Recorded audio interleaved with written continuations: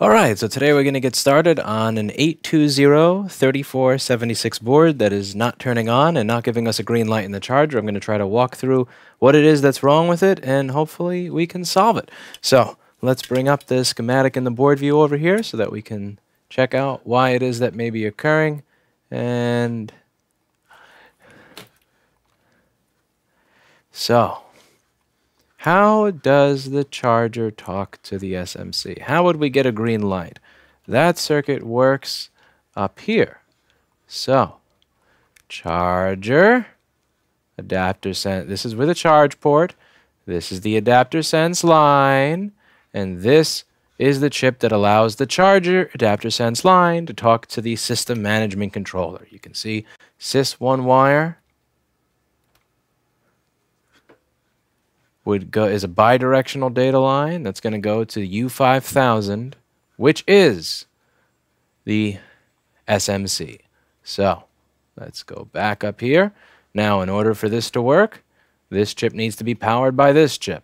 And this chip over here is going to take 3.42 volts and pass it through. And by the way, if you want to be able to know when we release new videos and do new streams, make sure to ring the bell. So after you subscribe, there's a little bell. And if you don't ring the bell, it's as if you didn't subscribe at all. That's a new YouTube thing. So ring the bell if you actually want to watch this stuff. And if you don't, I would kind of wonder why it is you were subscribed to begin with. So let's go back here. And so we need PP3V42 to be present, and we also need SMC, BC, ACOK. So let's see if that's present. Now, you may notice that Paul Daniels has given us some sufficiently more sophisticated multimeter software here. Is this not cool? I think this is amazing. It beats the crap out of what B&K offered. Really enjoying this new multimeter software. So a big thank you to Paul Daniels for making this available. You can find him at pldaniels.com. So let's bring up the microscope camera and take a look at what is going on. So microscope view. First thing we want to do, remember, PP3V42 is needed for the SMC and also for this chip. So we're going to find PP3V42, and that's going to be present on L7095.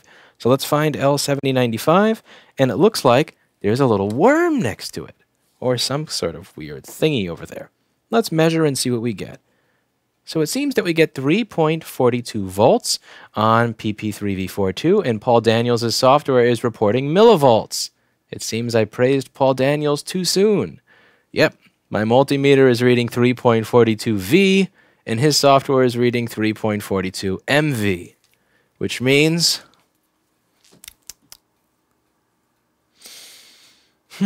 all that money that I paid for this software, Paul? All that money I paid for this software, Paul? No, he put this together for free. I'm just messing with you. I'm just messing with you. I love this software. It still beats the hell out of the B&K. And I'll read out until we figure this out, what it is. This is good stuff. Yeah, this is on Paul Daniels' GitHub, and it is good software. So we have 3.42 volts. So now let's go over to this circuit that is required to allow the charger to talk to the SMC and see if it's working. Now, if U7000 over here is getting 3 volts on pin 1, I don't even need to check anything over here, because SMC BC ACOK is required for U7001 to pass PP3V42 over to U7000. But if U7000 is already getting it on pin 1, then we don't really need to check it.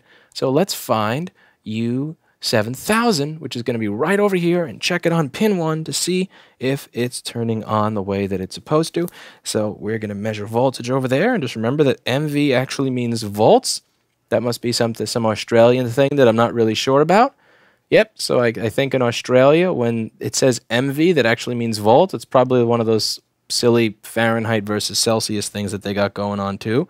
So over here, it looks like we're getting 3.42. So the circuit that allows the charger to talk to the SMC is working fine. We can't blame that. At this point, what I'd like to do is figure out if the SMC itself is actually working. Is the SMC being told to turn on? Is the SMC broken in any way? So we're going to go over to the area of the board that turns the SMC on. And what turns the SMC on is going to be the SMC reset IC, which you can find over here.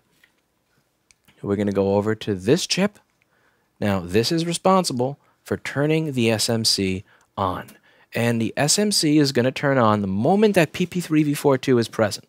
But PP3V42 is not going to stabilize instantly. So if PP3v42 comes on and it's kind of, wibbly wobbly, and the SMC immediately just tries to turn on with it, it'll crash. So what this chip does is, and this resistor is, sends out a signal called SMC reset L. Now, SMC reset _ L means that when the signal is low, make sure the SMC is in reset mode. So this resistor pulls up SMC reset L to ensure the SMC is not in reset mode. This chip pulls that signal down to 0 so that the SMC remains in reset mode.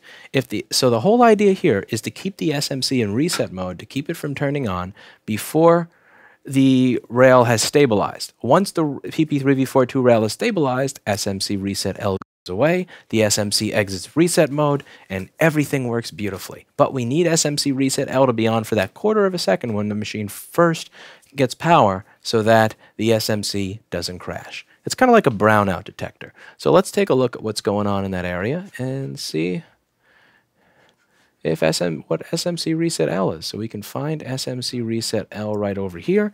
We can find its voltage, and let's see what we get. Okay, so SMC reset L is 0.42 volts, which I'm sure that somehow we could blame on Paul Daniels. Most likely it's Paul Daniels' fault for the fact that we don't have it. So on one side of the resistor we get 3.42, and on the other side of the resistor we get 0.42. So it seems like SMC reset L is being pulled down. Now there are two reasons for SMC reset L to be pulled down. The first could be that the SMC reset IC, which is a teeny tiny 8-pin chip, easy breezy, beautiful to replace, is bad. The second could be that U5000, the SMC, is bad, which is a chip with 96 balls, and that you must take from a donor board and reball, which would be utterly miserable. So I'm going to hope and pray that it's U5110. I'm going to remove U5110 and see if that does anything. Someone asked, the Strange Parts guy just upgraded an iPhone from 64 to 128. Is there a market for that service?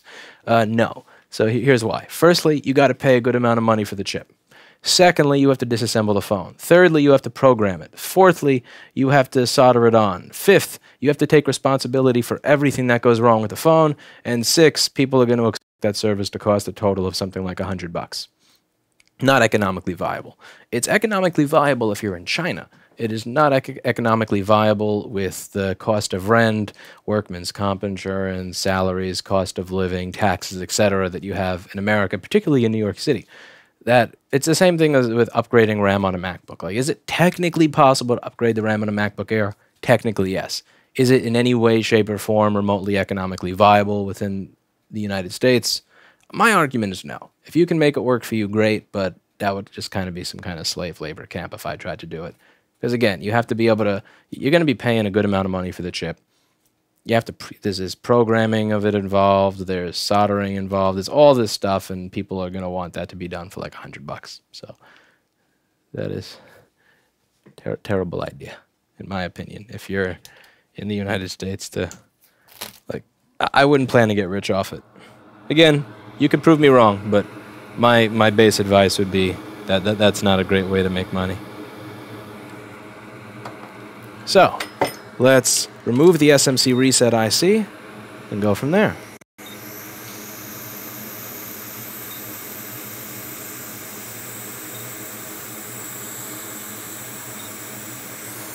We're going to preheat a little bit from far away.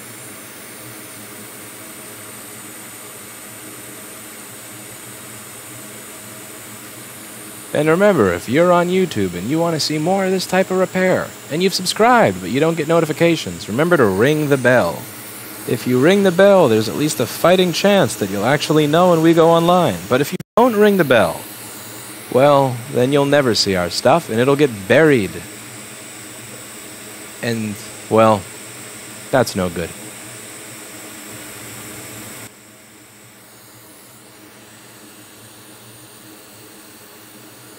I feel like such a shill saying, ring the bell, ring the bell.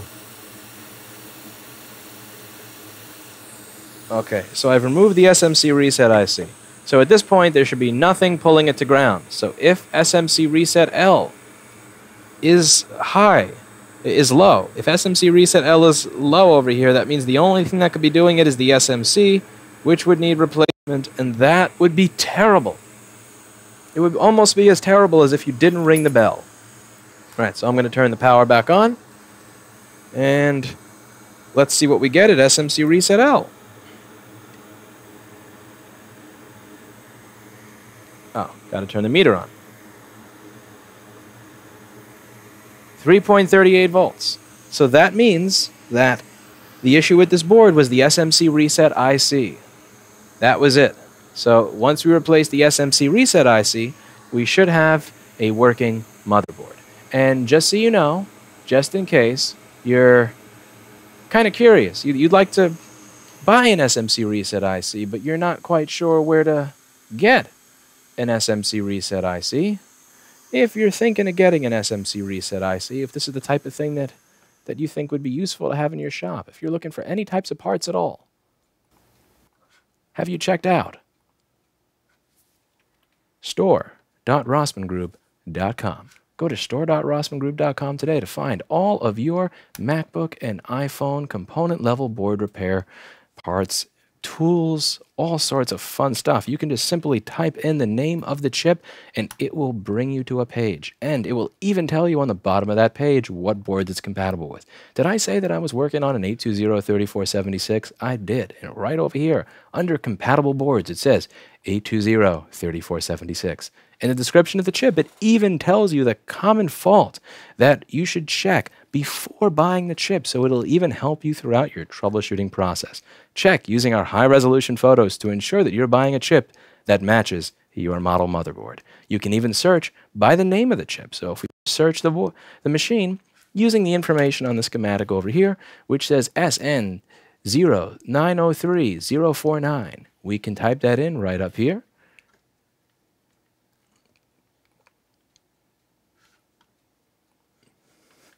SN090, and it will even autocomplete for you and tell you the names of similar chips. Store.rossmangroup.com. Free same-day shipping from New York within the continental U.S. for orders over $30. Under $30, shipping may apply. Support from real technicians. Shop, don't delay. Shop today. Now, let's go back and get ourselves another chip. So I'm just going to tin the pads over here. Tin the pads.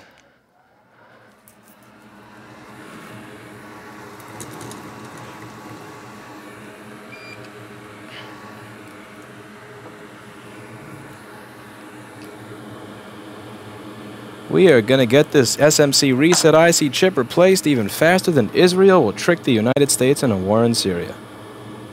Let's go. All right.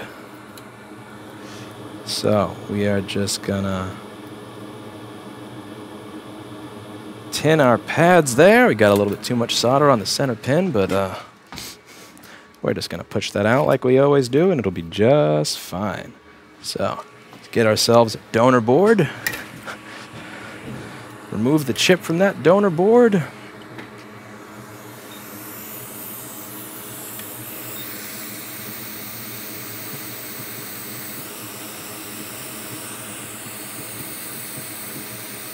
And we're going to solder it on. It's going to be a nice, beautiful chip on a nice, beautiful board. Our SMC reset will be back up to 3.3 volts in no time.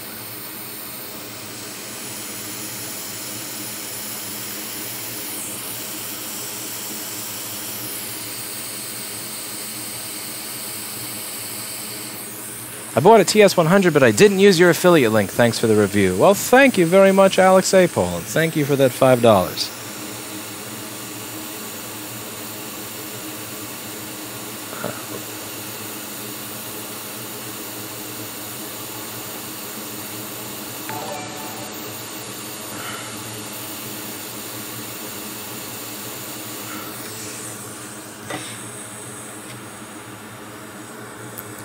Alright, that chip has been soldered on as crooked as the deep state, and we're just going to clean up some of those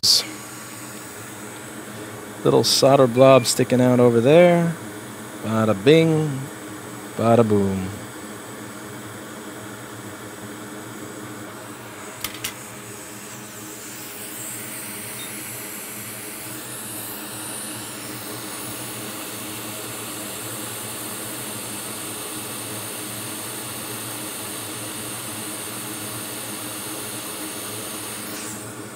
Still as crooked as the deep state, but should work fine.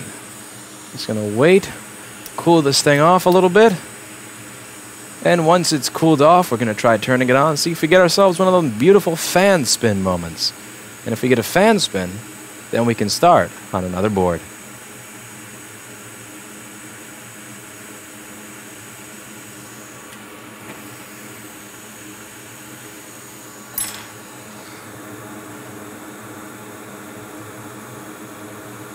You may wonder, how did that fail? Well,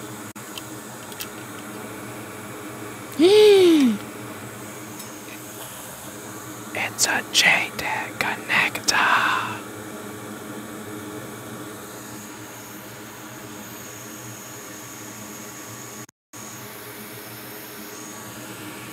What do we do to JTAGs on this channel?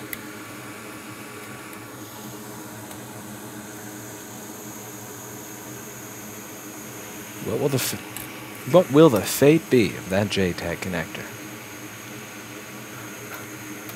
Do we tolerate JTAG connectors? And hey, this is a really interesting one. Check this out. Check this out, folks. Check this out. So, this is the pin right over here. It's the fourth pin over that's got food on it. And the JTAG connector has SMC reset L on the fourth pin. So that chip got killed by food. It got killed by a piece of food. That's all it takes to kill an Apple product. Nothing. Nothing. Look at that. Look at that. This is it. This is it. SMC reset L on pin 24. Pin 24 has a piece of food on it. Look at this. An ant could have carried that in there.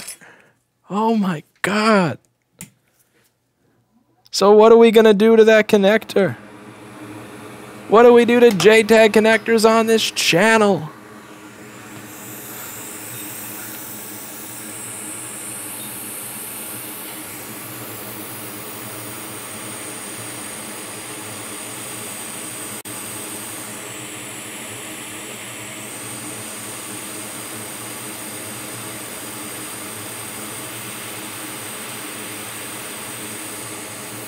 We are going to frame the JTAG connector.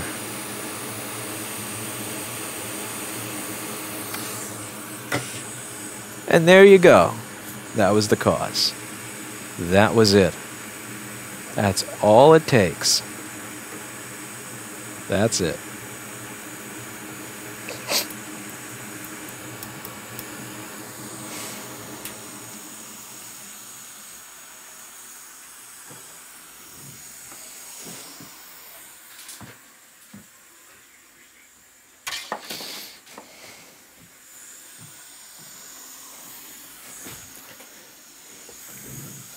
Bye-bye, JTAG. Alright, so now all we got to do next is check and see if we get ourselves a fan spin. So we're going to plug in our MagSafe connector, see if we get ourselves a light. It appears that we have a light. See that? That's a light. That looks like HAL 9000 right there. That's creepy. Incredibly creepy. And if we move over here, you'll see that we have a fan spin. That's beautiful. That's exactly what we were looking for. A beautiful spinning fan. See this? Eh? Look at that. Bada bing. Bada bing. That's it. What's the purpose of that connector if you can just remove it? It's to help Apple diagnose things at the factory and also to help Apple program these machines if they ever return to them for refurbishing at the factory. And I just feel so bad. I just feel so bad that if this machine returns to Apple, it's just going to be a little bit more difficult to fix it. My heart just pours out of my chest. Has palpitations. It gets clogged just thinking about that poor employee at the factory whose job fixing this may be just a teeny tiny bit harder. All right, That's it for today. As always, I hope you learned something, and if you would like to see these videos more often, make sure to ring the bell. Because if you don't, YouTube will never notify you that I've done a video. That's it for today, and I'll see you next time.